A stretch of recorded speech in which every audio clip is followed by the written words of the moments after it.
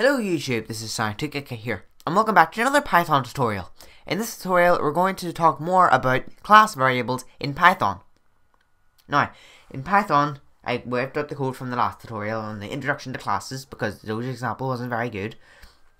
And I just wanted to make a new class, recap on how to do it, and I'm going to talk more about the self keyword, how it's useful, etc. So, class, person, the object. Remember to always subclass object. I'll talk about subclassing soon. Just know to always put object in those parentheses. You don't need spaces. I just prefer to do them. I'm gonna say self dot name equals Eamon. Self dot actually let's say Eamon Ray. Self dot age equals 14. Self birthday. Sorry if you can hear my fans. I'm exporting a video currently because that's the last, or yes, it will be the last Python tutorial, episode 11. The birthday equals 17th of the 1st, 2000. Self dot yeah, that's it.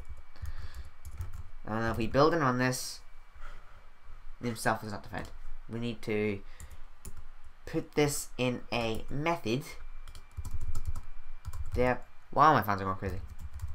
Init self, and we can indent this. I'll talk about self in a second. Or in init. You should know why we have to put self in there, because that's why we can use self here. We can use self here because it's passed in as an argument to all our methods, and you know, self is the our self, that's referencing ourself, our person class. Our self references the class.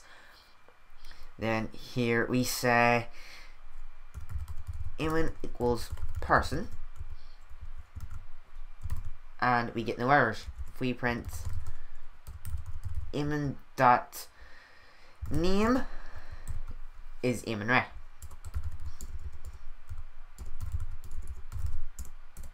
Print Eamon dot age, print Eamon dot birthday. Eamon Ray, 14, 17th of the 1st, 2000. And let's talk about init. Now, what is init? Init is a very specific method in Python.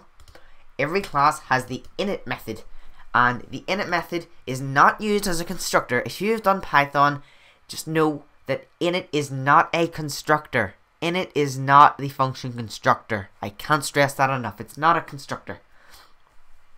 It's a place used to define class variables.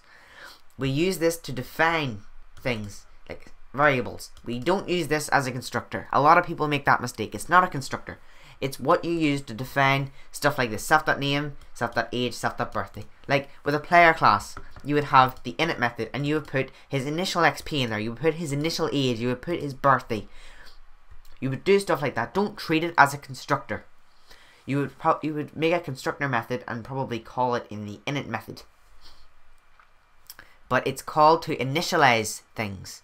Init stands for initialize, and the reason it has underscores is because anything with like underscores like this, underscore underscore at the start and underscore underscore at the end, is a function that is created by Python, or that is known as a built-in, I believe. Underscore underscore built-in underscore underscore. These are what is known as built-ins, and these are built into Python. These are built-in methods.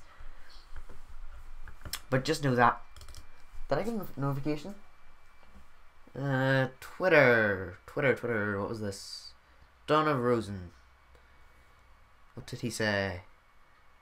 This is really unprofessional, but I don't care. Yep. Just favoriting some tweets. Thank you, Donna Rosen. Not that you're watching this video, because I don't think you would watch Python tutorials, but if you are, thank you. Anyway. Yes, so init is a built-in for Python, and it's used to initialize things in your class. It's used to initialize everything.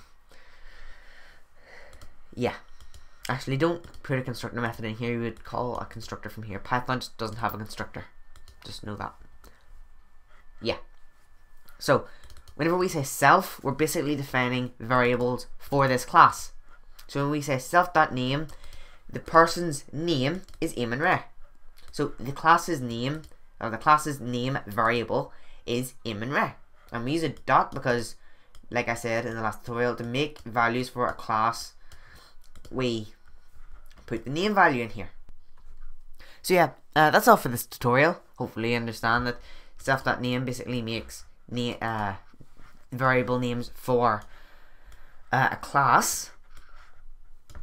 So self.name means, right, we're making a name variable for ourself, for our class, and we're making a variable called name, giving the value Eamon Ray, same with age and birthday, and then we're making an object down here, print Eamon.name is Eamon Ray, because that's what we define up here. So yeah, hopefully that makes sense. If it doesn't, leave a comment and I will try to help you out. Tell me what you don't understand and I will try to help you. But yeah, thanks for watching and I will see you in the next tutorial.